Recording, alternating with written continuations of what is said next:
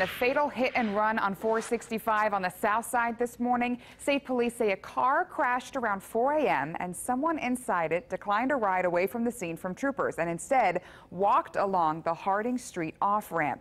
That's when another car hit and killed that person. The driver in the hit and run sped off, and troopers say is likely in a Kia Soul or similar style car.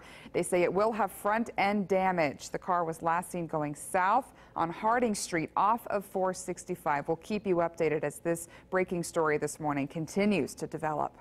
Indianapolis police